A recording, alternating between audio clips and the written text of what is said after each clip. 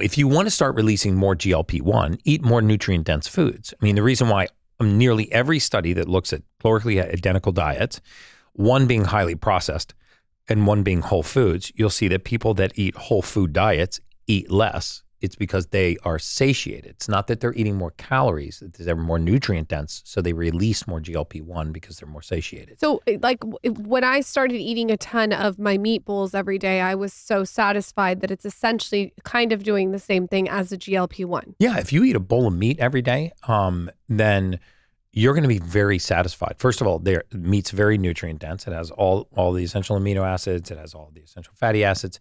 So, and it has, it's solid, has a solid amount of calories. So when you eat meat, you're very satiated. You release a lot of GLP-1. You're not only satiated, you're satiated longer.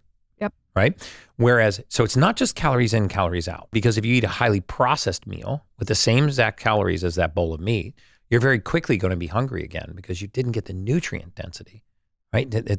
When you lack nutrients, you lack the production of GLP-1, which tells you that you're satiated. You mentioned, though, there's another side of GLP-1 that you don't like. So the side that I don't like is the side where we got fat. We don't stop bathing our cellular biology in the toxic soup. So we don't eliminate seed oils. We don't eliminate the processed foods. We don't eliminate basically the fake foods. We just eat less of them because we're taking this injection. So my beef is not necessarily with the GLP-1s.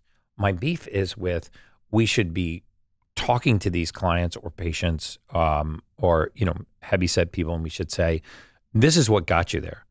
Let's use the GLP-1, but at the same time, let's make these dietary and lifestyle changes. Let's try to migrate you to a whole foods diet. And what's so fascinating is, dieting shouldn't necessarily be dogmatic. If you actually look at the longevity research, like what Dr. Walter Longo is doing out of USC, if you look at the Blue Zone research, you won't find any continuity between diets, right? So it's not keto, carnivore, paleo, pescatarian, vegan, vegetarian, raw food.